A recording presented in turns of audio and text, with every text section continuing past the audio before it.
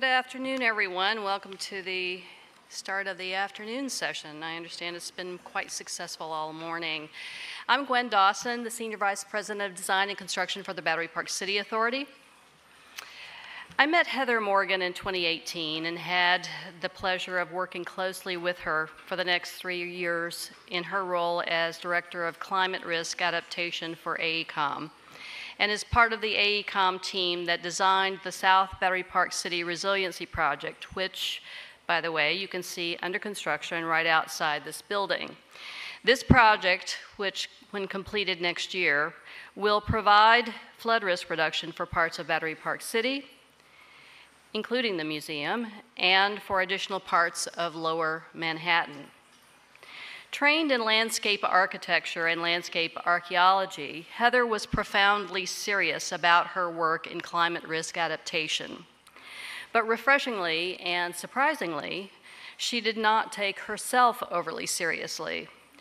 Her incredible analytical talents, keen insights, and extraordinary communication skills are rarely seen coupled with the level of generosity of spirit, kindness, humility, and gratitude that were on full display at all times with Heather. She cared deeply and authentically and considered it her responsibility to do whatever she could to make the world better and the people in her orbit a little happier. She wildly succeeded on both counts, as evidenced by her professional accomplishments and the tremendous lasting impacts she's had on the people who encountered her. One of the many mental images of Heather that stays with me is remembering how she would tackle a tough technical question from an attendee at a community meeting, and her insistence on making sure that the answer to the question was fully understood and appreciated no matter how long it took. She frequently ended her sentences with the question, "Does that make sense?" Usually, the answer was yes, because she was so good at explaining things. But if the answer was no, she would back up and try approaching it a different way until she got a yes. Needless to say, even though our meetings were successful, they sometimes went a little long. Such was her dedication to creating a broad base of understanding of climate risk issues. In appreciation of her contributions to Battery Park City, New York City, and the cause of climate risk adaptation, it remains Battery Park City Authority's pleasure to be a founding sponsor of the Heather M. Morgan Climate Adaptation Lecture. It is likewise my great pleasure and honor to introduce this year's speaker, Laurian Farrell, the Deputy Commissioner of the Bureau of Coastal Resiliency for the New York City Department of Environmental Protection. I can think of no one more well-suited to deliver today's address. Laurian is a water resources engineer with a master's degree in landscape architecture who, prior to coming to New York City, worked as the senior manager for flood risk management and infrastructure at the Toronto and Region Conservation Authority, and then as the senior manager for the environment at the city of Brampton, Ontario. Laurian came to the United States in 2019 to join the Rockefeller Foundation's 100 Resilient Cities Network, where she served as Global Director of Knowledge Transformation and Regional Director for North America. In October 2023, Laurian was appointed as the first Deputy Commissioner of the newly formed Bureau of Coastal Resiliency at the New York City Department of Environmental Protection, where she has undertaken the monumental task of coordinating all of the city's coastal resilience efforts and projects for the 520 miles of New York City shoreline, an incredibly challenging and also an incredibly important task. I met Laurian just a couple of months ago in the context of Battery Park City Authority's ongoing coordination with New York City and New York City Department of Environmental Protection on both our South Battery Park City Resiliency Project and our Northwest Battery Park City Resiliency Project, which is currently in design. During this brief time, I've been delighted to find in her someone who is extremely thoughtful, approachable, insightful, and down to earth. She is obviously well equipped for and enthusiastic about taking on the management and oversight of this far-reaching coastal resiliency program. By all accounts, she is a master collaborator. Speaking for my colleagues and myself, we are excited about working with her and her team and hearing her remarks today. Please join me in welcoming Laurian Farrell.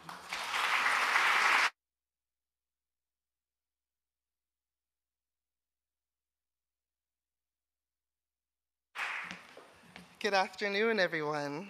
Thank you, Gwen, for the kind introduction. And thank you very much to Waterfront Alliance and the conference organizers for inviting me here today to be a part of honoring Heather Morgan's legacy. And thank you for uplifting women in this climate space with this lecture series.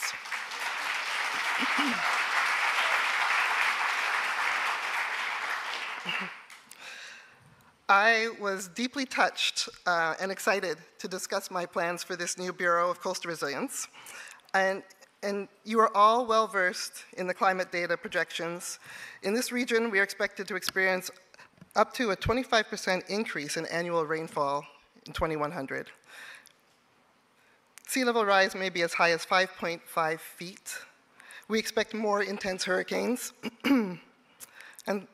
And another terrifying fact that I learned from the Army Corps of Engineers recently is that if we had an 8-foot storm surge today, that exact same storm in 2100 would create a 9-foot storm surge because of sea level rise.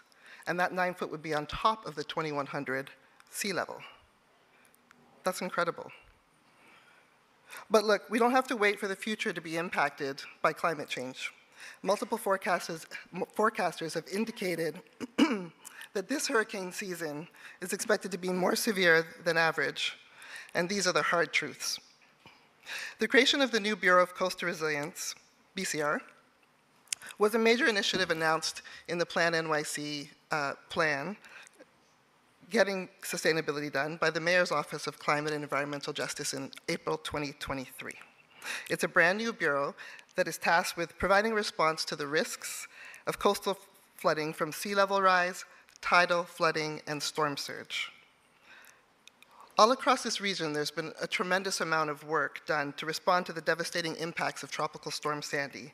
But now, we need to face forward and decide what the next era of coastal resilience needs to look like to ensure that our cities are resilient and that no one is left behind. As of now, more than a dozen projects are underway in New York City, but none is complete and fully functional. The reality is that this year, if a storm surge hits New York City, there will be flooding. Fortunately, New Yorkers are better protected today than 12 years ago today, with improvements to the MTA, our power system, and NYCHA. The disruption in most cases would be for hours or a day or two instead of months. Part of my work over the past 7 months since I took on this position has been to talk to as many of my city colleagues as possible and to talk to as many community-based organizations, advocates, and whoever I could corner to help me understand what we need to do next as a city. I cannot count how many people said to me, "Boy, you must be really brave," or "Good luck to you, you're gonna need it." And they don't say this in jest, actually. My favorite reaction, though, is, "We've been waiting for you. We've got you." People are genuinely worried about me, but also incredibly supportive. And have you ever had that feeling that you're in the right place at the right time? It's an amazing feeling. And I'm in the right place. And I feel really grounded in knowing that although my task is huge, I'm not alone in this work. But mark my words, this challenge we face is going to make us all into adaptive leaders. I want to talk about adaptive leadership as our pathway to success. I also want to talk about equity and urban resilience. So after Tropical Storm Sandy hit the coastline in 2012, the city received $15 billion in federal funding for the planning, design, and construction of coastal flood protection assets. The Department of Design and Construction and Economic Development Corporation have been incredibly hard at work constructing many of these assets, the first of which are coming online this summer as the floodgates along the east side of Manhattan get handed over to BCR. By 2026, Eastside Coastal Resiliency Project, the Brooklyn Bridge Montgomery Coastal Resiliency Project, and the Battery Coastal Resiliency Project will all be online. In 2028, Red Hook, the South Shore of Staten Island's Army Corps project, and the Seaport are all scheduled for completion. And I cannot understate what an incredible achievement this is. And I applaud all of you who have worked on these plans. And I applaud members of the communities who came out and participated in processes and let your needs be heard. This work takes a long time. And the pace is frustrating to many, but we are designing complex systems in a densely urban area, and the reality is that we need to take our time and get it right. We also need to learn from the efforts of the past 12 years and build upon those lessons, because as Maya Angelou said, do the best you can until you know better. Then when you know better, do better. So why the new Bureau? We need a unified New York City vision for coastal resilience. Now that we are coming to the end of the planning for Sandy response, what's next? What about the areas that were not impacted by Hurricane Sandy, but are still vulnerable? We need to develop a strategy for sea level rise and for the daily tidal flooding that some are already experiencing today. We will coordinate efforts across city agencies so that we can be more effective and efficient as a whole. And if you count up all the planned assets we are going to have to maintain and operate, we get 32 swing and roller gates, 93 flip-up gates, 2.5 miles of flood wall, 5 interceptor gates, 50 new tide gates, 9 sluice gates, and a bunch of pump stations. This doesn't include all of the future projects, of course. And BCR will be the operating agency for these assets. We need to maintain them in a state of good repair on sunny days and get out and close the flood defense systems in advance of extreme weather. BCR is now the go-to agency for coastal resilience and will provide the citywide leadership for coastal resilience that is needed. And as I said, we need to be looking forward now. What relationship are we going to have with the coastline in 2100 and in 2150? How do we meet the urgency of now while planning for an uncertain future? How can we utilize the United States Army Corps of Engineers HAT's opportunity for regional success? And to be successful, the Bureau needs to be holistic and forward-thinking and equitable. We need to take a living with water and a one water approach because we know that sea level rise, tidal flooding, and coastal storm surge are not the only types of flooding affecting people in this region. We need to work together with our counterparts at DEP and think of the whole of water system. We need to find new mechanisms of innovative funding and financing and enabling legislation. And we need to be collaborative, both internally and externally. This is probably the most important thing that we can do. So, Heather Morgan's life and work resonate deeply with me. When I started to learn more about Heather, about who she was as a person and a practitioner, and realized how much we had in common, it gave me pause. This lecture feels personal to me, and so I thought I'd share some of the experience that shaped how I think we need to approach this work. Like Heather, I have a background in flood risk management. I spent over a decade at the Toronto and Region Conservation Authority, leading the flood forecasting and warning program for the Greater Toronto Area. I realized that despite becoming well-versed in the technical work of flood models and flood mapping and emergency management plans, I generally lacked an understanding of the people that we were trying to protect. If you ask me about the lived experiences of the communities, their hopes and their dreams, I would have been hard-pressed to come up with an answer that didn't just reflect my own experiences and what I thought people should be dreaming and hoping for.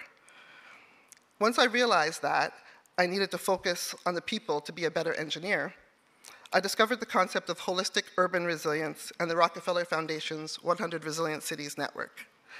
And now, that program shuttered in 2019, but before that happened, I learned how to shift my approach from a purely technical one to one that incorporates a deeper understanding of human and community factors in urban resilience. By holistic, I mean all of the factors that help a person, a community, or a city survive, adapt, and thrive despite any of the shocks and stresses that they may face. So, our challenge is absolutely not about keeping water out. It's about understanding what happens when we can't keep all of the water out and putting in place the systems and services that people need to live their best lives. At 100RC, during my first in-city trip to Calgary, I also shifted my perspective about community engagement. Before, I used to discuss with my colleagues how much more we could achieve if we could just get the public to trust us. Though my work in resilience, through my work in resilience, I realized the problem was not how do they trust us, rather how do we trust them. This was a profound change for me. Maybe not for all of you. For some of you, you've been thinking this for a long, long time. But I realized that even if the solutions that were put forward weren't necessarily technically feasible, there was usually some nugget of information in the idea or in the ideas that led to the idea that could catalyze solutions that worked for the community. We have a huge opportunity to influence our coastline over the next several years with the United States Army Corps of Engineers, New York, New Jersey, Harbor and Tributary Study, HATS. For those of you who don't know, that's a $52 billion coastal storm risk management program by the Army Corps in partnership with our non-federal sponsors, New Jersey State and New York State, along with New York City as a local partner. And this is going to shape our coastline of our entire region for generations to come. One of my goals for BCR is to ramp up community engagement. I think it's very important that the city teams up with our regional partners to implement a robust community engagement plan to talk about HATS over the next 2, 4, and 6 years, as a tentatively selective plan details are further developed. This way, when the Army Corps goes to Congress for authorization to design and for the appropriation of funds, they do so with the powerful backing of communities. Of course, the coastline is not just for people. It's an ecosystem, and that in and of itself is a tremendous value. Having worked in the environmental field for so long, I understand that if the regulatory and political system tells you something that you value isn't all that valuable, then you should change the system.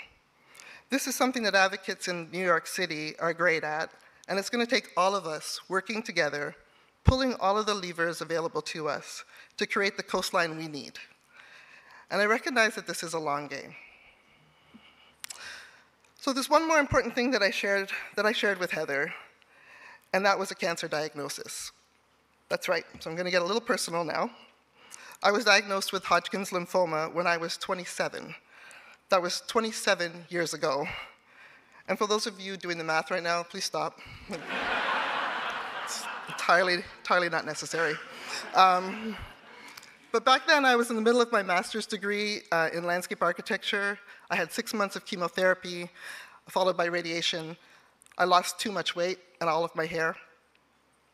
I want to make this time with you today personal, because let's face it, we don't talk enough about the fact that we show up to work each day as whole people just trying to make this place better. Our personal challenges don't sit at home waiting for us to finish our work. We have to protect each other because this work in this field is so hard. My mom knew I had cancer 1 week before I got the call. She's a retired obstetrical nurse, and I don't know if you guys have nurses in your family, they have a way of figuring out things they're not supposed to know. And I don't know what she did during those 7 days between my biopsy and when we got the lab results, when she was alone with her thoughts. But when she was with me, she was laser focused on one mission, to prepare me for the hard truth that was about to come. She played out positive and negative scenarios for me. If it's this, then we do that. If it's that, then we're going to do this. Either way, she said, we're making some changes starting today. We're going to get to eat healthier. Don't stress, she said. No matter what comes our way, we have a plan, and we'll get through this together. This year, the Waterfront Conference's mission, how we all get there together, is the theme of this talk. So let's work on this plan. I've shared this part of my deeply personal story because the plan won't work unless we get personal. We are beyond talking about lines on maps or degrees or of temperature increases. We are talking about people's lives. all aspects of their lives. We need to get back to that sense of urgency that we all felt after Tropical Storm Sandy hit the city, causing the loss of 44 lives. And yes, an incredible amount of damages too, and not to mention the mental health impacts that we don't discuss often enough. Our plan for coastal resilience must center equity. Many of us didn't study equity in our technical training, but now we understand systemic inequities and their impacts. Ibram Kendi's 2019 book, How to Be an Anti-Racist, highlights that combating racism requires changing policies and structures, not just attitudes. The root of racism is not ignorance or hate, it is power. So anti-racism involves shifting power and actively challenging racist policies through political action, education, and community organizing. Equity must be at the core of our decision-making processes, not just a topic of endless discussion and empty mission statements. One thing I know for sure from my readings and from my experiences working with cities around the world is that without equity, cities will never be resilient. And it struck me when I was working with chief resilience officers that the challenge we have isn't a technical one, it's a leadership challenge. Because our problems are extremely complex, they require complex solutions. And that doesn't fit well into the city budget, planning, and political cycles. And I really like the adaptive leadership approach, which was developed by a team at Harvard led by Ron Heifetz. When I came across this in my reading, I realized that it's a framework that could be applied to cities that we aren't talking about. Adaptive leadership distinguishes between technical problems, which can be solved with existing know-how, and adaptive challenges, which require new learning and changes in values, beliefs, roles, relationships, and approaches. Coastal resilience poses an adaptive challenge. Adaptive leaders regulate distress. They keep the pressure on to encourage adaptation without overwhelming the organization. This involves managing the amount of stress to ensure it is sufficient to catalyze change, but not so much that it leads to chaos or burnout. Coastal resilience in this new era requires a vision for our coastline, a plan to get there, and a place that brings everyone along. Adaptive leaders encourage people at all levels to take responsibility for the changes needed, give them ownership, and value voices who bring up uncomfortable truths. When you're an adaptive leader, you recognize the emotional and physical toll that leading adaptive change can take, and you take steps to maintain your well-being and your resilience. There are more principles to this theory, but I like these ones the best. Moreover, adaptive leaders must be aware of 4 ways people will try to stop them because, surprise, surprise, people don't really like disruptive change, even when it will benefit them in the long run. So when you push the boundaries to solve complex challenges, you may find people trying to marginalize you, to overburden you with more work, to professionally discredit you, or the weirdest one, but one that I've definitely seen happen, they will seduce you by giving you a promotion and accolades. And so not to risk losing your newfound status, you may just keep quiet. Well, recognizing these techniques to derail your efforts helps you manage them more effectively. And so in closing, I want to leave you with 3 key messages from my talk today. First, our approach to coastal resilience must be holistic, integrating technical solutions with a deep understanding of human and community needs. It's not just about keeping the water out, but ensuring that our communities have the systems and services they need to thrive. Second, equity must be at the heart of our resilience efforts. Without addressing systemic biases and discrimination, we cannot fully, truly build resilient cities. Each of us has the power and the responsibility to push for these changes. Third, adaptive leadership is essential for navigating the complex challenges of coastal resilience. By embracing adaptive strategies, we can foster innovation, empower our communities, and maintain a clear vision for a sustainable future. And finally, taking a cue from my brilliant mom, my first adaptive leader, I will leave you with this. We need to prepare our communities in New York City and the region for the hard truth that is about to come. We should play out positive and negative scenarios. If it's this, then we're going to do that. And if it's that, then we're going to do this. And Either way, we need to start making some changes so that no matter what comes our way, we have a solid and adaptable plan. We'll get through this together. Thank you for being here with me today. Thank you for all of your support, and I look forward to working closely with all of you. Thank you.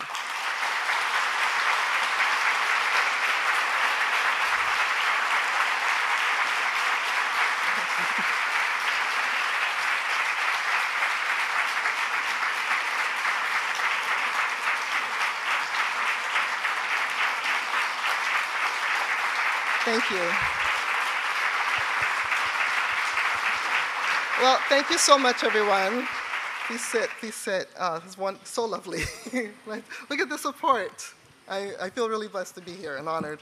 I have a bit of time for a few questions, if anybody would like to ask any burning questions. There is a microphone going around the room with Ben here.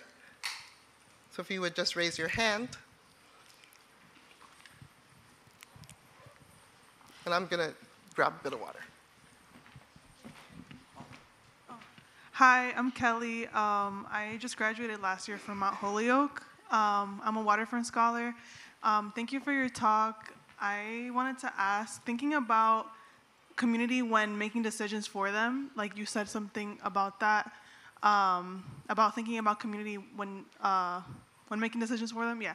I just wanted to ask, like, what strategies do you use to make impactful decisions for community members, while also like taking in consideration like their experiences? Kelly? Yeah, thank you, Kelly, for your question. I think that the thing is about, so in my experience, which was really old school community engagement, where you did your 2 community meetings and you checked the box on your requirements, all you had to do was just show up, and even if nobody came to the meeting, you were successful, right? And I think the new way of doing this work, and many of you in the room have been advocating this and doing this for so many years, is to make sure when you're designing your programs that you put the budget in place and the time that's required to do authentic community engagement, which means you go to the places where the communities are.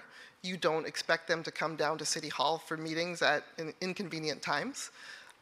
You show up, you make it as easy for people to give their information or their ideas as you can. You provide daycare, you provide food.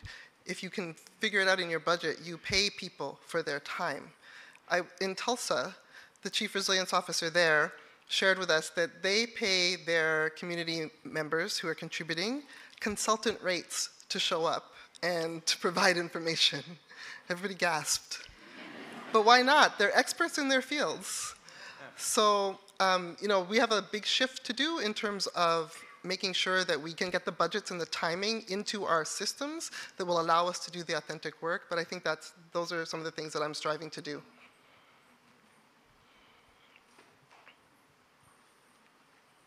And I can't see. Any other questions? Yeah, hi. This is Bob Acker with ARIP. I was wondering, this is a relatively new position for New York City. I mean, you kind of just answered referencing Tulsa, but there are a lot of other communities out there that have been doing this kind of coastal resilience management from a citywide or municipal-wide level. Is part of moving forward together, are we talking to these communities and learning from what they've done over the last decade or more in some instances? Absolutely. And I will say, this is new. It's a new bureau for the City of New York, but the work has been ongoing in New York City for decades, just spread across a number of agencies, and really spearheaded by the Mayor's Office of Climate and Environmental Justice, and previously the Mayor's Office of Recovery and Resilience. And so what is new about this work now is really the turn toward looking toward the future as opposed to a response from Sandy, and then also the need to take on the operations of these new assets. And so it made sense to have this responsibility fall into an operating bureau like DEP. But to answer your question, yes, 100% yes. We have been talking to many coastal cities around the country and internationally as well. We regularly speak with Miami and Norfolk and San Francisco, and we're all learning from each other. We're all learning about the latest techniques, the regulatory challenges, the funding challenges, and we're also coordinating or having conversations with the teams in Singapore and the UK. And so, yeah, there's so much to learn from everybody. The Dutch, I didn't even mention the Dutch, of course. So yes, that's one of the most fun parts of my work, actually. Ben, down in the front, we have a couple of hands up.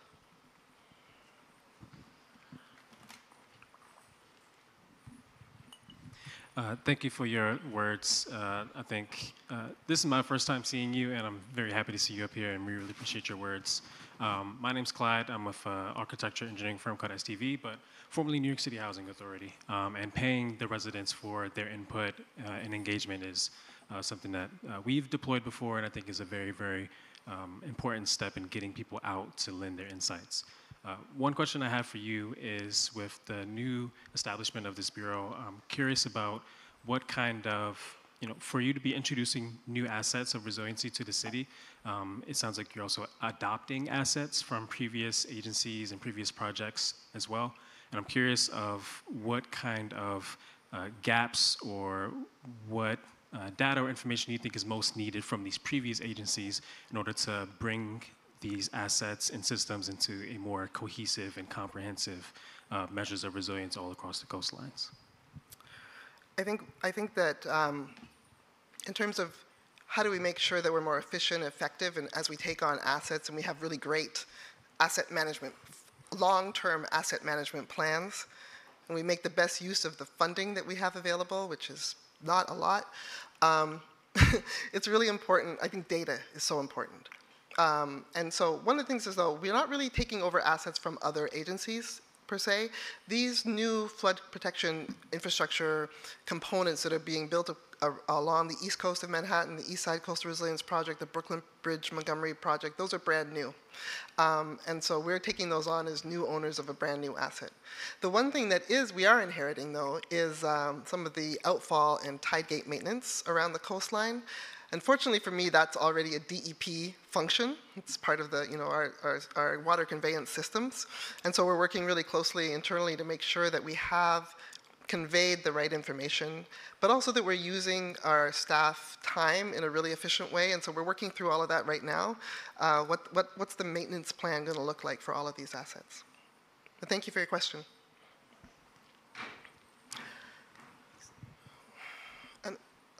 Okay, back at the back, but I think there was one more question here in the front as well. And I lost Ben. There we go. I'll stand. Hi, my name is Carmen. I'm an urban planning student at Rutgers. I really like your idea of trusting the community members, so I would like to know if you can clarify or speak more about that, because normally we think them trusting us, but I have a community engagement background, so I never had that thought of us trusting them. I'll give you an example of why why the shift in thinking was so profound for me. Because when I was working at the Toronto Region Conservation Authority, my job was to, part of my job was to design or lead projects for flood risk management. And there was one community member who was literally the bane of my existence. This man hounded me constantly, and he had just enough knowledge to be dangerous about hydraulic modeling and hydrologic modeling, and it was not his expertise, but he went and self-taught himself about models, and he would come to me with, I've done these runs, and there were so many mistakes in them, and that's not how you do modeling, and why are you bothering me with all of this? And it was just really, but the man was passionate, and he did not, for years, this man went and got himself appointed to our board, so then he became my boss. And still, what was I going to do? I had to listen to him. But it was just hard. It was hard for me, as a poor, lowly civil servant, to take time out of my busy, busy day to really explain to him what the situation was. And unfortunately, there wasn't a great fix for his problem, and he was flooding biannually. But one day after a severe weather event, and there was a ton of flooding, I left the office to go do media at 6 a.m., and I didn't come back for 2 days because it was just such a bad flood and there was so much media. And during those 2 days, I went by his house just to see how he was doing. And the look on his face and his whole affectation, his whole affect had changed. Just the stress of this event, again and again, had just taken its toll on him. And he took me through his house, and that's when I started to realize, like, this is not about my maps and my calculations of 2.5 people per household times a certain technical value for the resource of their house. You know, that's the damages we're trying to avoid. This was about this man. And what I realized that he had been saying to me for a long time is, all these plans you guys have aren't going to help us, because we were designing to a city standard of, say, 25-year storm return event for flood protection, and it wasn't the right solution for that community. And he had been saying this for years, and so we were going to invest all this money in upgrading a pipe system that actually wasn't going to help them. So what he had in mind was something different. And so when we started to listen to him, and actually I lost that fight because, well, I moved away. But you know, it's really hard sometimes to get past the standards that a city has, and then be able to see beyond that and listen to the community and when them saying these standards aren't the right ones for us. And so what I would hope we can do here is think about the solutions community by community. Standards are there for a reason, and we can't ignore standards, but I think that when you really, really listen, and unfortunately it sometimes takes those Mike, his name was Mike, it takes those mics that just harass you before they weigh you down and you listen. Can we get to a point where we don't need to be worn down, but we can make space for those conversations? I think that's important. I don't know how much more time we have. My clock is at 0. Anybody have the time? I think we should cut it off, yeah. Well, thank you so much, everybody, for your great questions and for listening. It's a pleasure to be here. Pippa?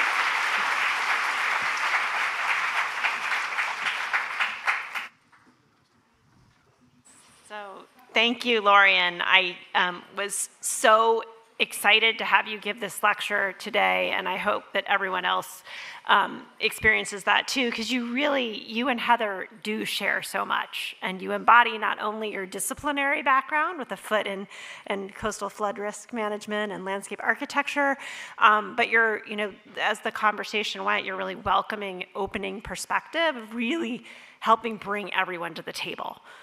Because a deep, understanding of the challenges we face, but also a real commitment to figuring out how to solve these problems from a bunch of different creative perspectives is really what it's going to take. And I think we look forward to your leadership at BCR. And for those of you who didn't know Heather, I encourage you to, read the history of the lecture, read her bio, and really aspire to share those values in your own work and practice. So thank you again. Let's just give Laurian one more round of applause.